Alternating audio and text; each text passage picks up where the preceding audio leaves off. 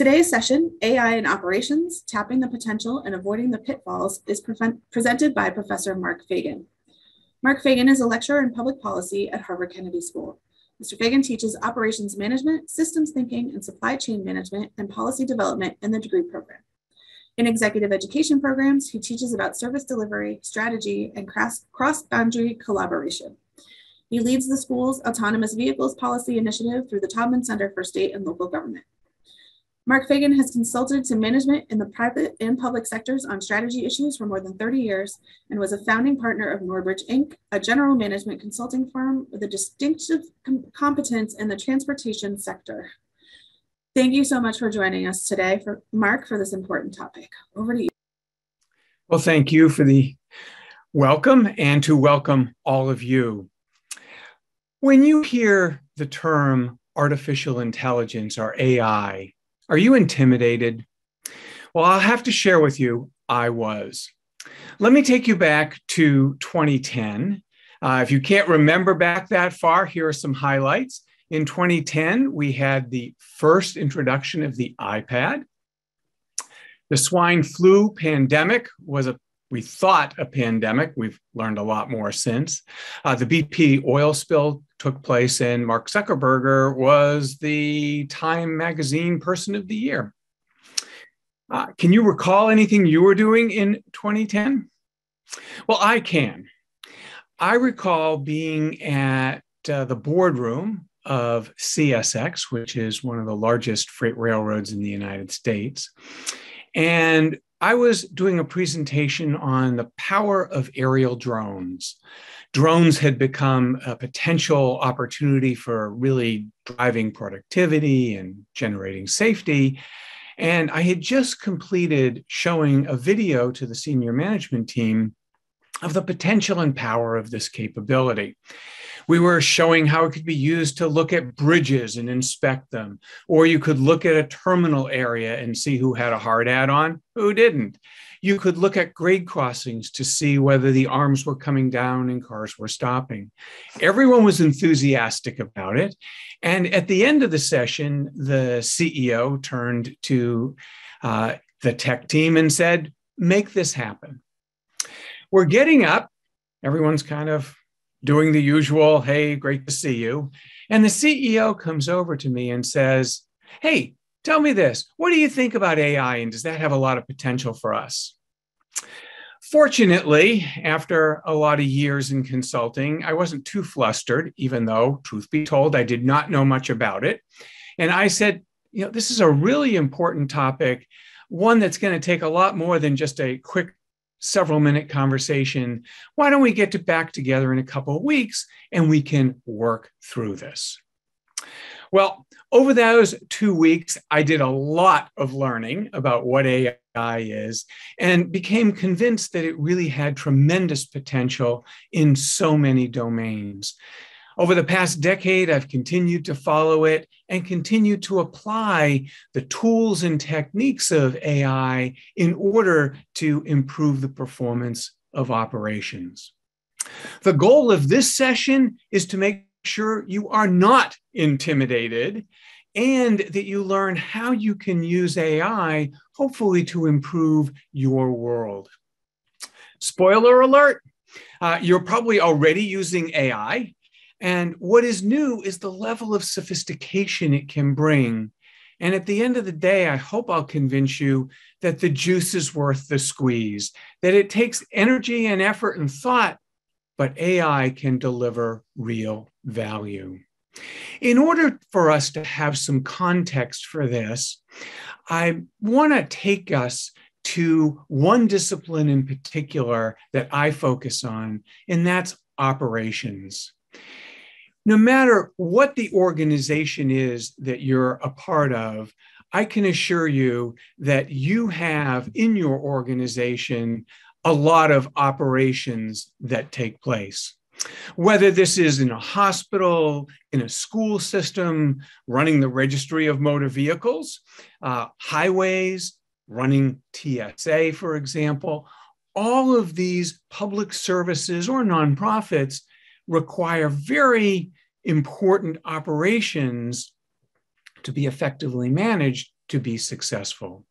In this domain, the objective and what really defines success is being able to deliver quality services with effectiveness and with equity.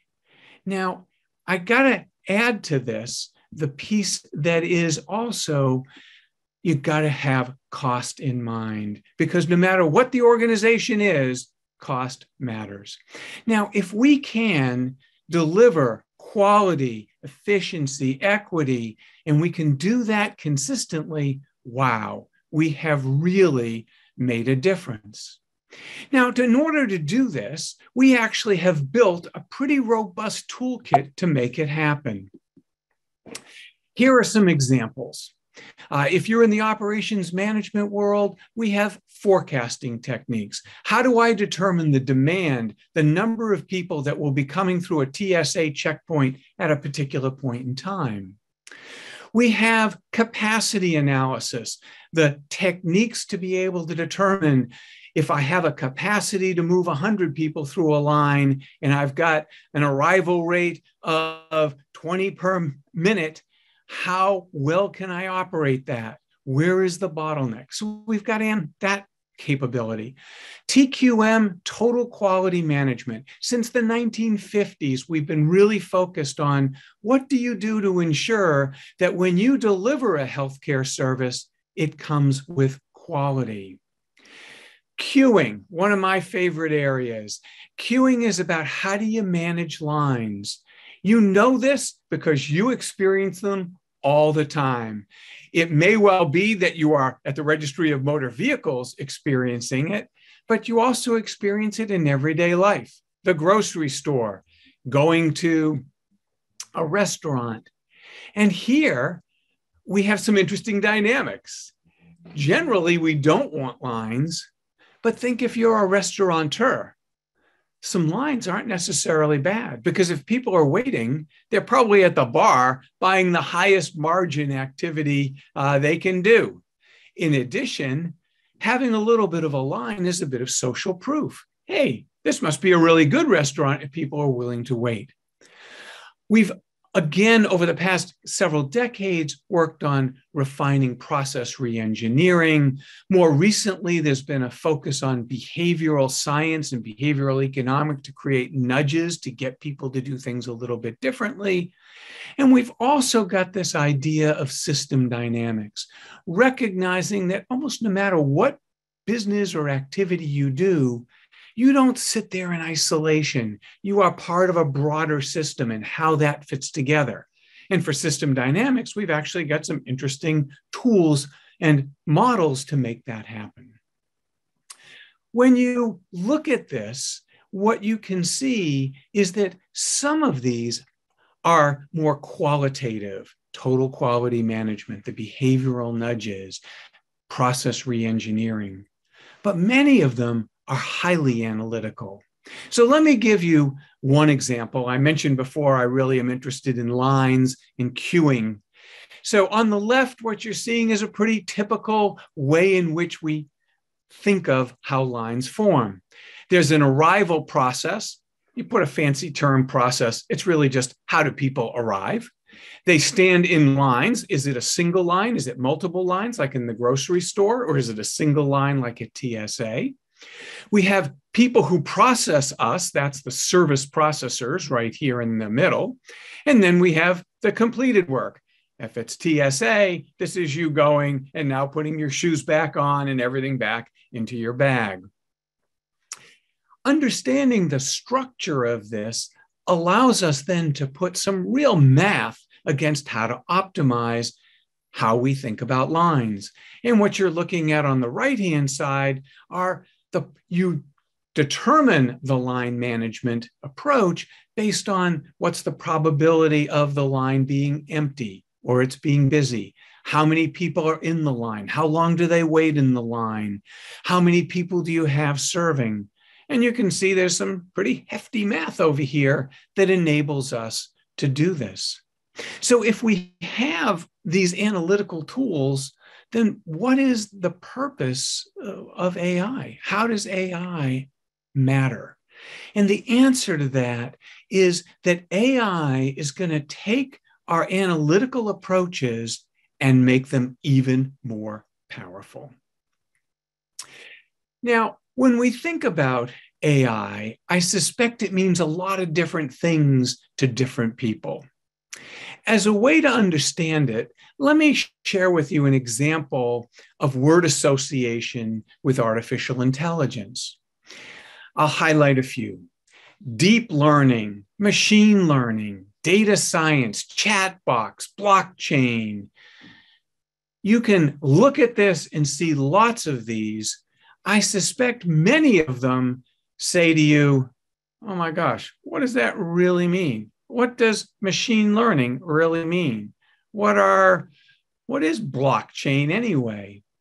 So given that this is the reality of this, how people think about artificial intelligence, our first step in demystifying it is to define it. So let me turn to a definition.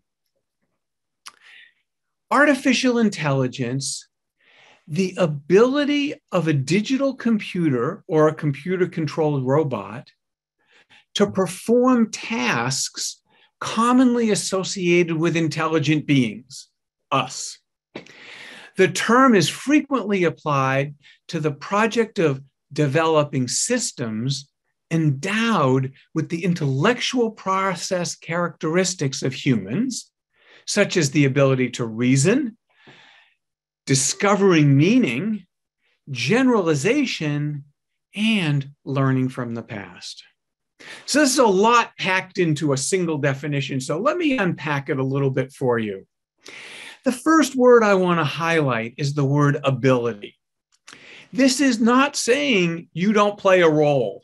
This is saying you're providing a computer the ability to take actions.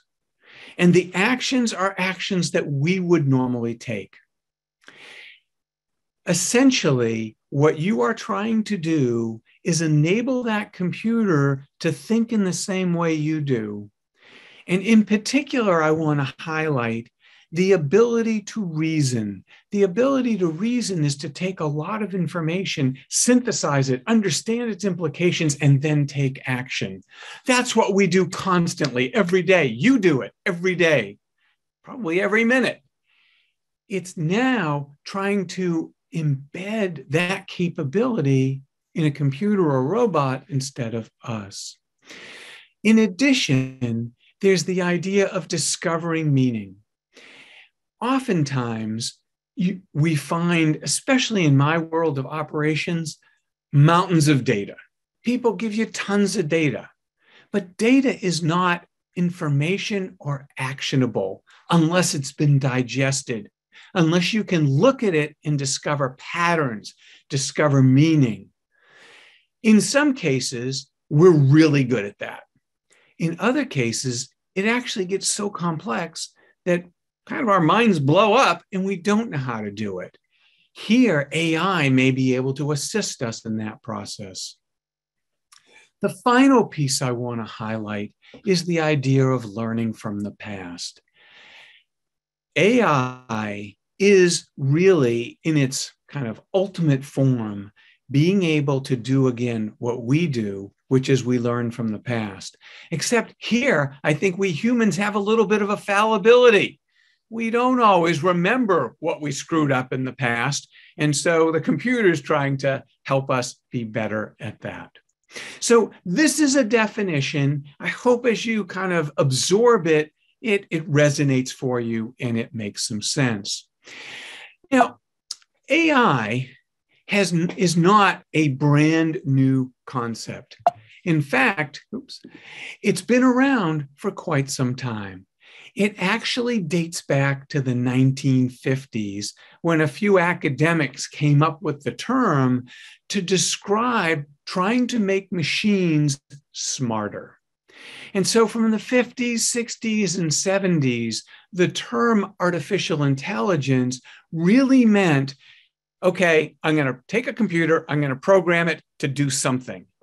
That's it. Now, once you've done that, By the time you get to the 1990s and 2000s, you're starting to say, now, wait a minute. Do I have to explicitly program every action I want the computer to take? Or alternatively, can I let the computer think for itself? And when I say think for itself, essentially learn by itself. And you do that for about 20 or 30 years, and all of a sudden, the capacity of computers and our understanding of how effectively you can program computers leads to this idea of deep learning. And deep learning is the idea of, can we replicate in a computer the way our brains are wired together, the neural network, as people describe it. Given this progression, let me zero in on the right-hand side of the slide to give you a little more sense of what we're talking about. So artificial intelligence, you can see, is the big circle. You can think of it as the umbrella under which all of these different activities take place. So it is doing double duty. It is the term that's used as the umbrella, but it is also the term that's used for programming a computer to take a specific action. The next level down is the idea of machine learning. And again, that is the ability to learn without being explicitly programmed. And then deep learning is trying to create algorithms that help us think more like our brain might think. So let me try and give you an example of this. And the example I'm going to use is spell check. So when I was putting my notes together for this, I was typing away. I am a horrible typist, and probably every third word is misspelled. Now, if I use spell check at the highest level, the most basic level of spell check is it looks at every word. So there's a computer that's been programmed to look at a word. It takes that word, it bounces it against a dictionary, and it says, if that word is in the dictionary, ignore it. If that word is not in the dictionary, put that little squiggle red line underneath it. That's the idea of kind of your basic programming. For those of you who are of a certain age, you may remember the very first program you wrote was a series of if-then statements. If this, then that. So that's the first level. Now, the second level is to enable the machine to learn. So if I use the word transportation a lot, and for some reason I can't spell it right, and what comes up in this second level of machine learning is, instead of just saying, hey, you spelled it wrong, now it's going to say, hey, not only did you just spell it wrong, but do you want transpiration or transportation? And every time I click on transportation, machine learning would say that that program, after the fourth time of me always going for transportation, would either reverse the order, put the transportation on the top, or it would automatically correct it. That's the idea behind self-improvement in the computer programs. The last piece of this, the deep learning, is where you start to type and the computer automatically starts filling it in. It can think logically about where you're going with this sentence. Now, the deep learning, not there so well, at least in my version of Word, but it's headed in that direction. The example I can give you of deep learning is IBM's Watson. You may remember around 2010, they developed this computer. Initially, it played Jeopardy games and became very successful, but it has since gone on to be used, especially in the medical community, to try and project and understand the diagnosis of different issues that people have, medical issues. So this is essentially the essence of how we've seen the evolution of AI take place. And hopefully the spell check example gives you a little flavor for how we're going to be looking at this. Now, when it comes to AI, there are a lot of technologies that are being used in order to achieve the objective. So one of them is image analysis. It can identify in a picture, is there a cat in this picture? Now, some of you have experienced this particular technology when you are being asked by a computer program to prove you're not a bot. You may have seen they have typically 12 windows or 16 windows, and it says, highlight all of the windows that have a crosswalk in them. Essentially, the computer is taking that and trying to analyze that image. That's a very simple case. More sophisticated examples are using facial recognition to identify who you are. Another example is predictive analytics. Kind of takes us back to that queuing theory where you're writing models that take lots of different variables into account to better predict when will this bus break down. Hopefully, you know it in advance so you can fix it so you're not stranded. Other examples, natural language processing. All those incredibly annoying telephone conversations you have with a computer, essentially, that's what's happening. The last one I just want to highlight for you is self-driving technologies.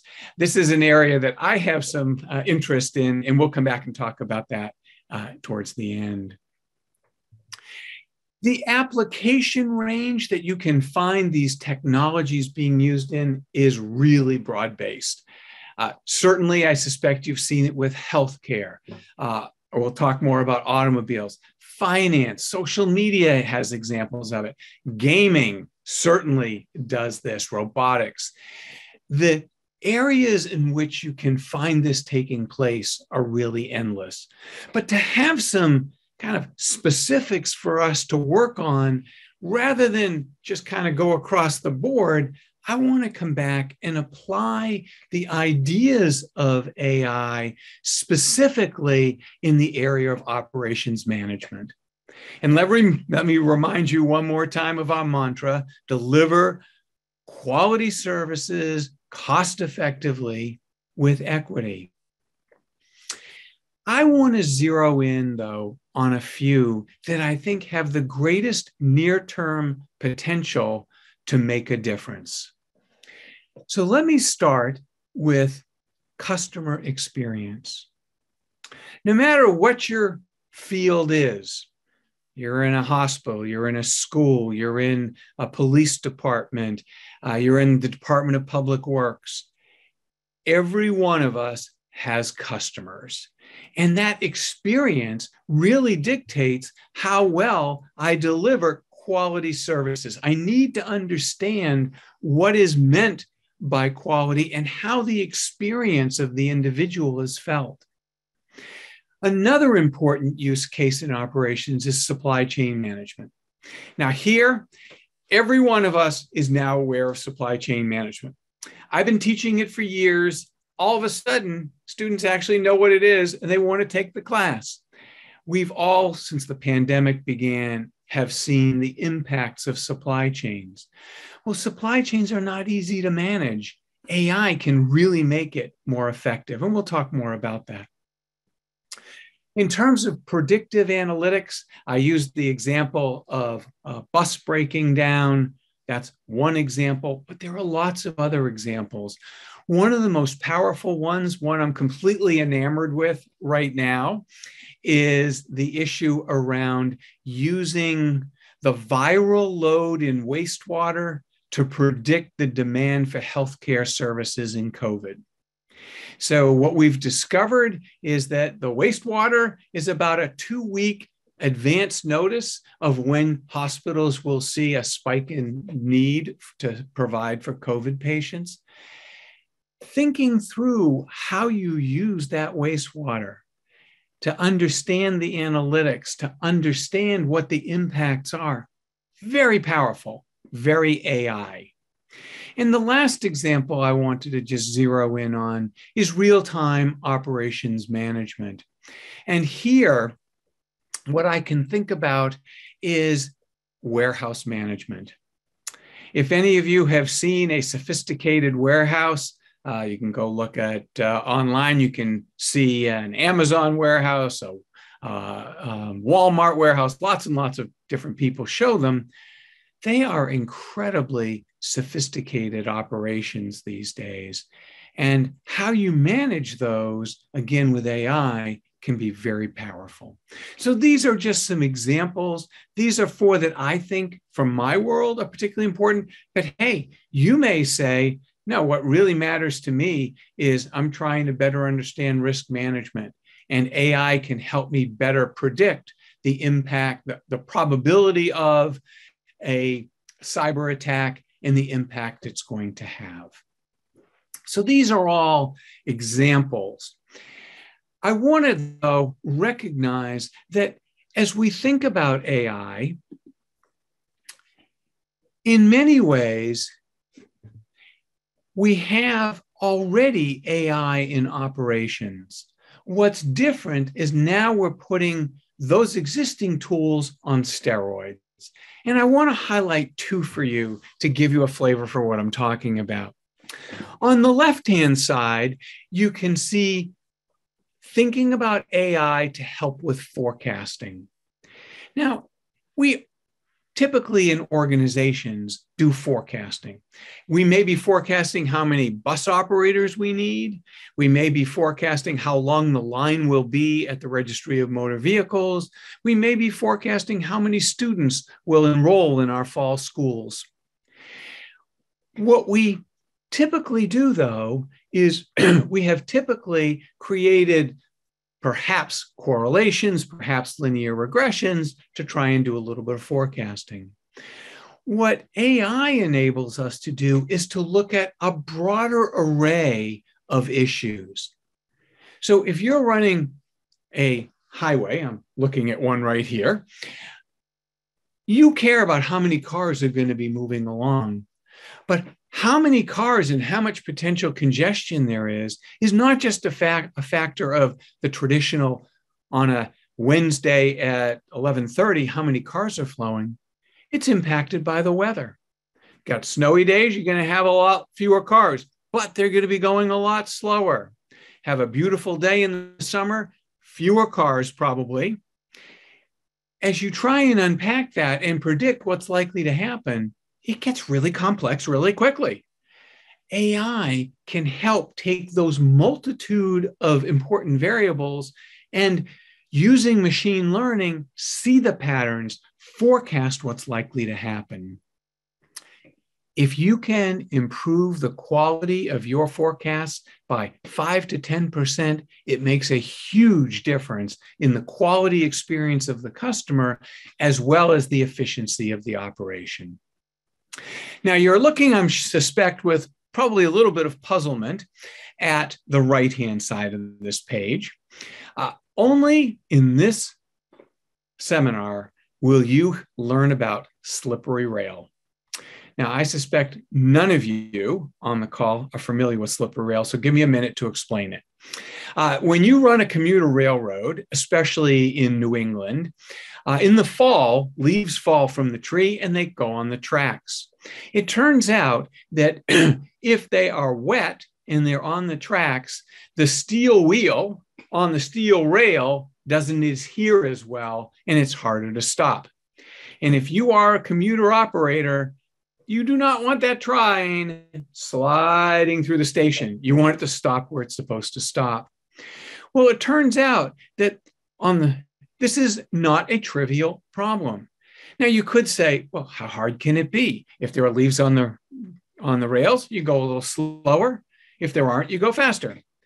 Well, it turns out it's a little more complex because the amount of slipperiness, what you're seeing is that vertical, is a function not only about the amount of leaves on the train, it's also a function of how much moisture there is. If there's no moisture, not a problem. Interestingly, if there's a ton of moisture, it's not a problem. There's this mist level that is just right here that makes it incredibly slippery. It is, you can see just from the visual representation, extraordinarily difficult to think through in my own mind. How do I want to work through this problem? When do I slow the train? When do I not slow the train? Do I need to change the schedules or not? AI is really good at this. It can essentially tell you, for this amount of moisture, this amount of leaves, here's what you need to do in terms of your braking. So these are examples of taking existing kind of tools we have in our toolkit and enhancing them with AI. AI also, though, for operations, can bring us to some new tools. So the top, you're looking at an airport security screening facility. You're looking at it. It's picking up your image. All you have to do is look, and it says you're on your way. So here, this is an example of using new AI to make an operation, in this case, security screening, which can be one of the most frustrating experiences you have on your vacation, simple.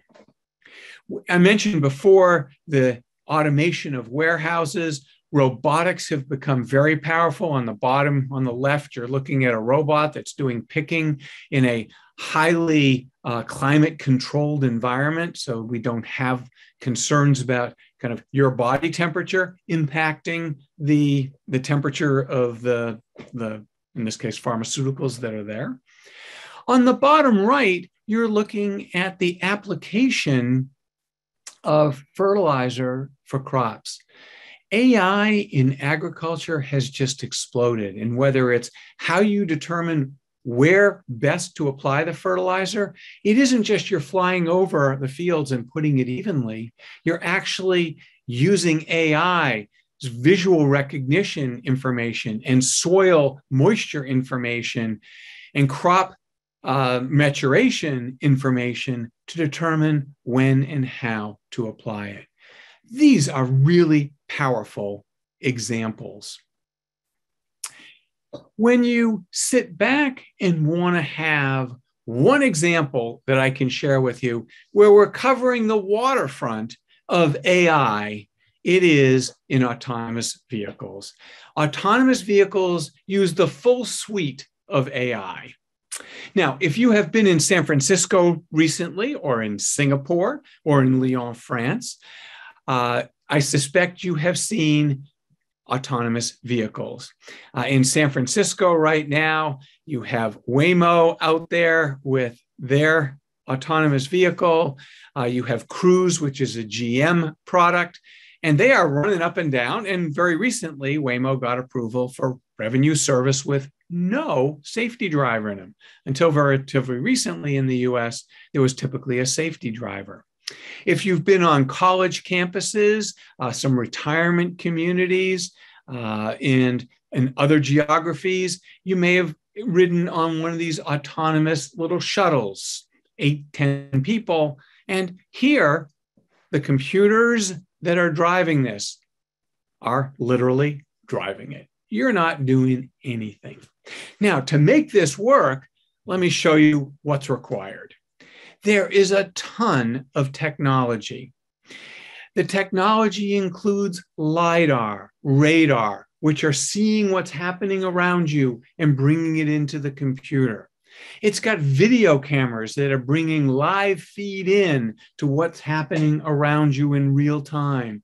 All of that information is being brought into a huge computer sitting back here that is essentially making the same decisions you would make, maybe even better decisions than you would make, in order to get the car from point A to point B. In doing so, you can see examples of the wide kind of capabilities of AI. At a more basic level, kind of the original artificial intelligence thought process are the braking algorithms. So what's happening is real time, every second, the computer is picking up what's my speed, what's my mass, what's happening on the trajectory of the road, how far am I from the vehicle ahead of me or the stop sign ahead of me, and when should I start braking so that just when I get to that stop sign, I've stopped perfectly. Not jerking, not back here, just right. So that's one example. Another example is where the cameras are taking images and seeing real time. Okay, there's a car on my left, there's a car on my right. I need to make sure I stay in this lane. Even though I want to take a left-hand turn, there are cars coming at me. I can't take it until I am clear. So here, that's much more machine learning. Now, while I am an enthusiast of this, I need to share with you, it is not really ready fully for prime time. You can do it in a test mode, that's fine. And the way it works in a test mode, or as it's being done in San Francisco, is it uses machine learning one more time to understand the route it's on. And it maps that route. And every time it goes over that route, it looks at what is happening at the corner of Sacramento and Mason Street. And it is taking that information and adding it into the database so that it has a greater probability of expecting every new day what's going to happen at that intersection. And it gets smarter and smarter. So to make you feel a little more comfortable, these routes that the AAVs are on have been mapped hundreds, thousands of times, both in real world and in a simulator, to try and get that machine to understand all the possibilities that are out there. But it also has some fail safes because there are new events that take place every day. Now, let me give you one example here where the full AI suite, and here I'm going to talk about neural networks, hasn't quite made it all the way. Picture yourself at a four-way stop sign. So cars come into the four-way stop sign. I won't ask you how you think about it. I'll tell you how I think about it. I look at the car that are already there. I look at the car, I look at the driver, and I make an assessment about how aggressive are they versus how aggressive I am, and make my determination of, come on, or I'm going. Now, I suspect everyone does that. Think about an AV. If we really got to the neural network, if we really got to that level, the AV would make that same determination. It is not able to do that. First, it has a hard time seeing the eyes of the other drivers because the eyes tell you a lot. Are they looking like they're going to go? Or are they looking to say to you to come along? There are so many signals that take place that we go through our mind that aren't necessarily yet effective as a programming. However, having said that, they're coming, and they are a great example of AI. What I'd like you to be thinking about is, I suspect very few of you are involved in AVs, but how can you use this type of technology, these types of approaches to be successful? Now, it would not be appropriate to wrap this up without spending some time talking about the risks, because there are some very significant risks associated with artificial intelligence. I want to zero you in initially on the top left, the performance risk, and in particular to talk about errors and bias. We have seen examples of using AI for determining probation periods for people, for screening resumes that have failed miserably. And they've failed miserably because there are embedded biases that have been programmed into the computer that the computer is got as a foundation that may now be being modified, but they're modified off the wrong base. And if you're modified off the wrong base, you just perpetuate problems. So there are some really significant issues here. I want to add one more, and it's an example from autonomous vehicles. One of the safety devices are cameras. Those cameras are trying to pick up people, especially at night. Well, if you are darker skinned, the technology doesn't pick that up as well. And so we've got a potential problem here that if I'm not picking that up, there is real bias, and that bias turns into potential real disequities and safety concerns. So as you're thinking about AI, remember, you're only as good as how you design it at the outset and how the rules of learning take place. So that's one very important risk. A second important risk is around ethics. How do I make decisions where it's not a human anymore, but it's a computer? I'll take you to AVs one more time. The autonomous vehicle has to make a determination of what happens if there is going to be a crash. So sometimes, no matter how well you planned, something happens. And so the AV, if someone's walking across the street and it doesn't have time to stop, has to make a decision. Is it going to veer into a pole and kill the driver, or is it going to kill the person crossing the road? This is called the trolley problem. We've been dealing with it for decades, but it's real with AVs because it is a computer program. If you're driving, this happens, you make the decision. We've empowered the human, the driver, to make that determination. Now it's not a driver. It is a coder, someone who's sitting there making the code. Ethical issues are very significant. I also want to highlight two other risks. One is the economic impacts and especially job displacement. You can look at every innovation in technology that's taken place, and AI is no different. It kills jobs and it creates jobs.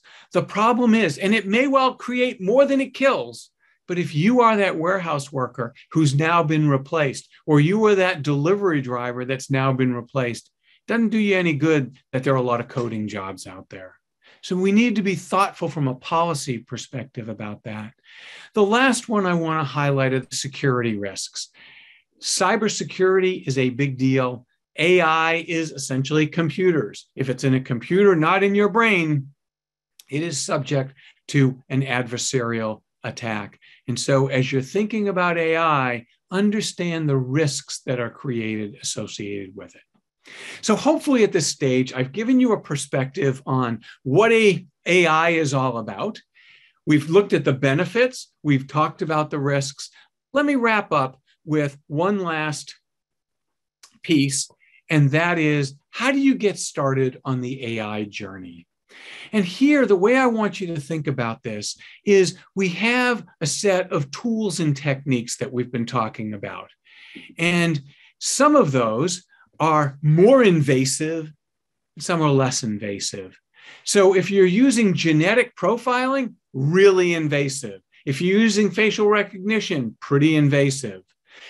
In addition, when you think about use cases, you have some of them present more risk, some are less risky. Genetic profiling, very risky. Facial recognition, risky. In our operations management world, however, there are lots of places, low risk, less invasive tools that can probably really make a difference for you. Whether that's improving your forecasting, using AI to do a better job with HR planning, thinking about inventory management, or of course, one of my favorites, thinking about queuing. So with that, I hope we've given you a perspective on how AI can work in your world. And now we'll take a few minutes to, for those of you who can stay on, to answer any questions you have. Great. Thank you so much, Mark. We have some questions here that were submitted. If you'd like to ask your question live, please raise your hand and we will call on you and ask you to unmute yourself. So we have a couple questions here about regulation that I'm going to kind of combine into one. A question about what the role of the government is in regulating AI, but also are our current regulations and systems that we have in place ready for an adoption of AI at a large scale? So things like privacy, protections, all of those. No, I don't think. Okay, next question. I don't think we have the right regulatory framework, and it's certainly not comprehensive. You actually, in one of you, raised the issue around privacy. This is a huge issue. We've seen it in lots of domains, especially in social media. I'll take you to my AV example one more time. That autonomous vehicle is picking up all kinds of information. It has real-time video feed cameras that are seeing what's happening on the sidewalk, seeing what's happening in the stores. Who owns that data? Who controls that data? Big open issue, undetermined. In addition, coming back to this issue around what's government doing, so far, not very much. It depends where you live. In some countries, it's more sophisticated. The UK has got a whole group working on creating a framework for how we're going to deal with artificial intelligence. Here in the States, it tends to be a little bit more patchwork. Here's the dilemma. On one hand, you want to protect people, both from a safety perspective, a privacy perspective, et cetera. On the other hand, you don't want to stifle this amazing innovation. And so the regulator's role is to find a way to kind of give enough leeway, but still protecting. And that's something that they're working on right now. Great, thank you. It looks like we have a couple of live questions. So Yusuf, unmute yourself. Okay, thank you so much, Erica, and thank you, Prof. So my question is this: you spoke about these, the risk around the AI. Having a system in place that does not really capture the values of humans around the globe. So, I mean, how do you? I'm a machine learning engineer. So, how do you think? What do you advise? How do we sort of address that? And being a system that addresses the challenge in my local environment here. So, and I want the solution to also go global, to be able to work for the global audience. Of course, I don't know what values hold. So, how do you build a system that lasts? And at the same time, it's more kind of.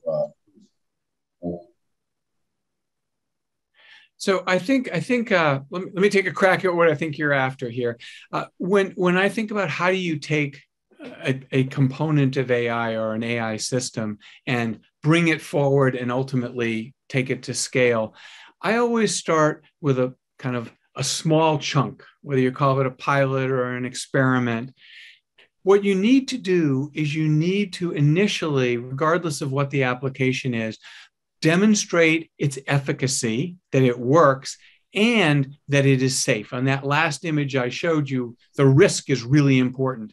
But what you want to do is you want to start by showing, I can make this system work and I can do it in a way that really mitigates risk. If you can do that, that enables you to kind of have the credibility, the street cred, to then be able to start to take it both horizontally into more geographies or more application, more places, but then moving slightly up the risk scale as well, if you want to move it to places where you're not as confident or there's a little more risk associated with it. So I hope that helps. Yes, thank you so much. You're welcome. Charles, unmute yourself. Hi, Professor Fagan. Hi. Hey. Question. I work in food security, and it's kind of twofold question. One is, what are the limitations of AI in terms of being able to predict, being able to meet the needs of a community in terms of, food assistance? And the second one is, as a nonprofit, financially, how liable or likely is it for an organization to be able to implement AI at this point? I mean, it seems to me it's like fairly expensive to do that, or am I kind of not aware of some other systems that might be in place to be able to use that?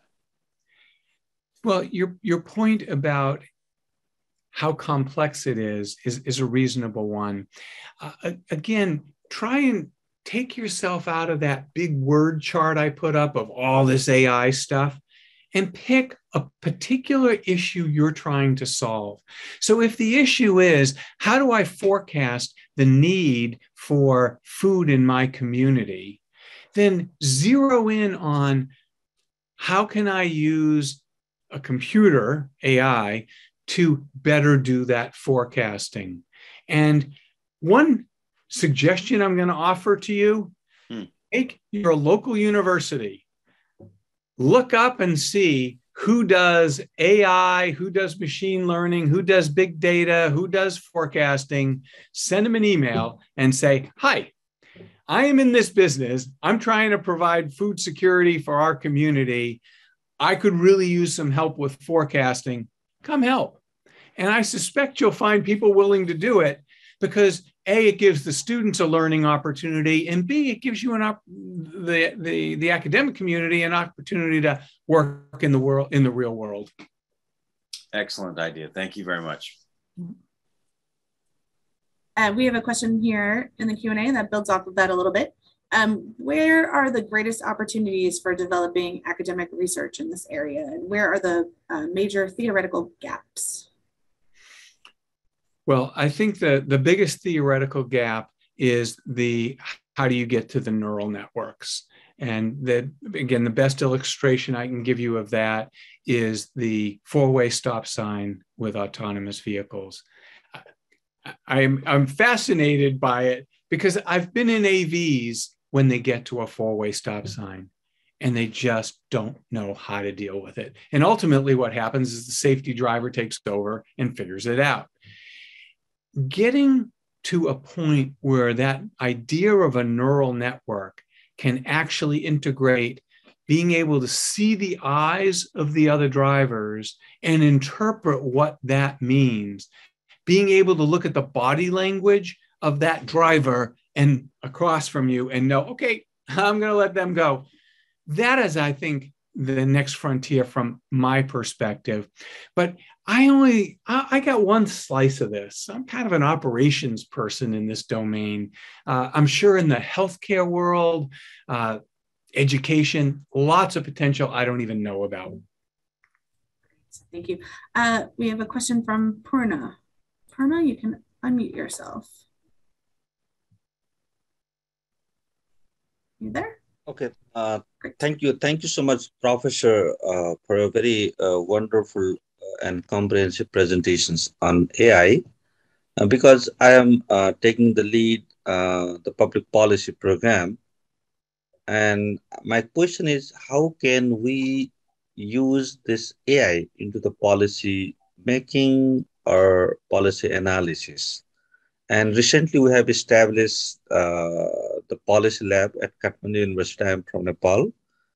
And also we are trying to adopt this AI as a methodological tool for policy making, policy analysis, policy implementations, and the policy monitoring and evaluation. And how can we proceed further? Is there any possibility to collaborate between your institutions and our policy lab? Thank you. Thank you so much. You're welcome. So let me zero in on the issue of how AI can support policy analysis.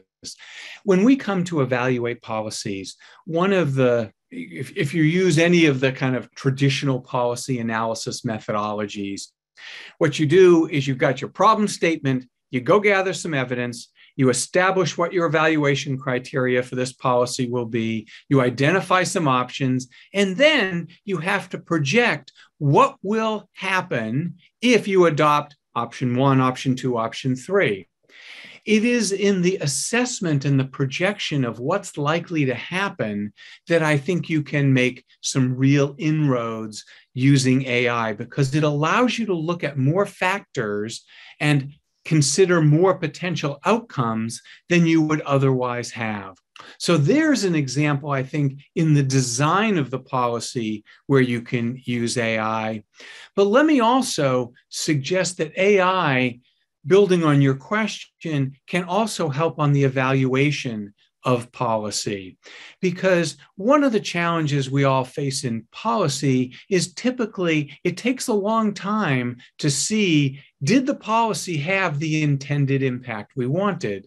So for example, if you're doing early childhood education policy, it takes literally years, in some cases decades, to know whether you got what you wanted.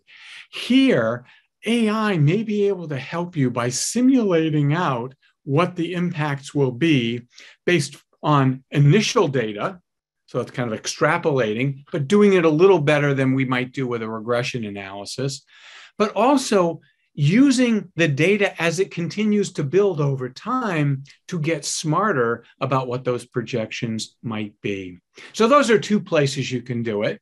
In terms of collaborations, there are lots of places you can find, reach out to people. You'd be surprised, I think, on their interest level. So give that a try.